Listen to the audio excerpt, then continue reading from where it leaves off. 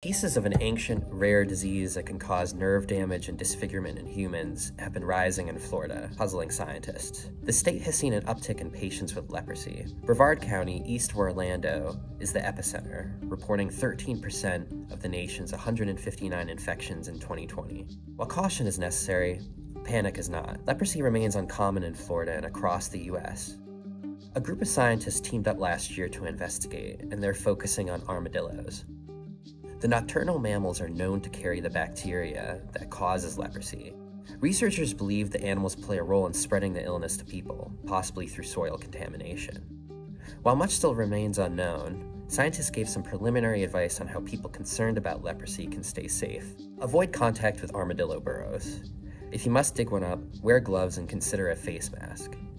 Be cautious when handling soil. Wearing gloves, washing your hands, and even raising garden beds or putting a fence around them can help minimize the risk of infection. Learn more about how Central Florida has become a hotspot for leprosy by clicking the link in our bio.